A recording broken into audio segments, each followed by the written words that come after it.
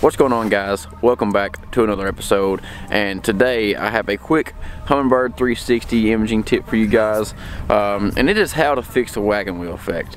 But just to give you guys a little bit of background, I'm running this on a completely linked system. Everything's connected together. I got 3 Humminbird units, a Gen 2 9, which is what I got mainly for my 360, a Gen 3 9, and a Gen 3 12 Helix units. They're all linked together, all connected, and even the 360 is connected to the same Ethernet port. Like I said, I have the original 360 imaging. I do not have the Mega. The original 360 runs off of 455 kilohertz, and of course the Mega runs off of the mega kilohertz. It's like some ridiculous number out there. But I'm going to show you guys how to fix the wagon wheel effect. Now, there's a couple different reasons why you could be experiencing the wagon wheel effect on your 360 imaging.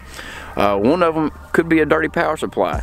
I actually ran my own wire for my 360. I ran 10 gauge stranded wire for my 360, inline fuse, the whole 9 yards. I wired it up properly, and I know that is not the issue. I have plenty of power going to it. My fuses are good and everything like that. If the fuses wouldn't work, I mean the 360 wouldn't work if the fuse was blown.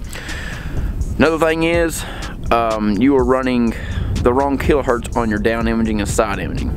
Now 360, all it is just side imaging from your pod. That's all it is side imaging.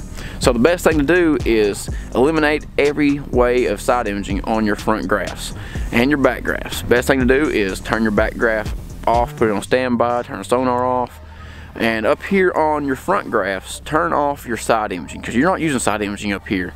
Best thing to do is go into your menus, turn off your side imaging, and I will get to that real fast. Now, as you guys can see, I am experiencing a slight wagon wheel effect.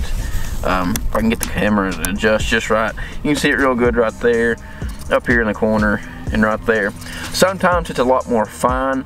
Sometimes it can be a bunch of little bright lit dots, but they're always going to have that little pattern like in the sweeping motion. Now, there's a couple different ways you can fix this. You simply just go to your menu, you can go to your sonar, and like I was talking about earlier, the 360 runs off of 455 kilohertz. I do not use side imaging up here, and that is where you're getting the interference at for the most part. Sometimes you will get the interference from your DI. Just simply change your DI to 800, or you can go to Mega. Same thing for your SI. As long as you get it off that same frequency, you will not experience that wagon wheel effect. If for some odd reason I have experienced it a little bit when I go to 800 kilohertz, like I said, I do not use side imaging up here at front. I don't need it. So I'm going to go over here to my network source setup, go to my side imaging, and just simply remove it. And as you can see, it has cleared up my wagon wheel effect. As you can see, it's all gone up there. That is the bank, where the water meets the bank.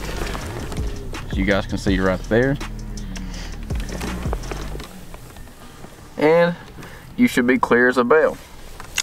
Just quick reference, I'm running, I got a spot on spotlight right now, so that's all the noise you're hearing. What I'm running on my 360, these are just the settings I'm running. Color forward palette. Still playing around with it. You gotta change it for different lakes. This lake right here has a much harder bottom. It's a very rocky lake. But there you have it, guys. That is how you fix the wagon wheel effect. Basically all you're doing is eliminating the side imaging and changing your frequency on your DI if you want to use DI up front. I typically don't use DI up front. I feel like it's better if you're moving to see those fish on it and everything. So I typically turn my DI off, and that completely eliminates the wagon wheel effect. Like I was saying earlier, it can be caused by a dirty power supply. I would try this first before you go spend money and all the other stuff on wire and everything you need. But this right here should fix it. I have a clean power supply, all the other stuff. I got the proper wire, the right fuse and everything like that I was saying. But I hope you guys found this useful. If you did, go ahead and smash that like button. Don't forget to subscribe if you haven't already. And until next time, catch on big.